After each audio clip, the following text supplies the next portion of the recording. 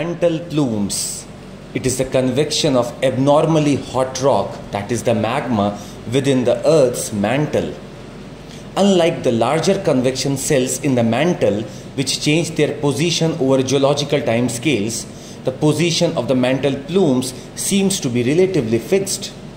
These are theorized to form at the core mantle boundary where an abnormally hot plume of rock accumulates.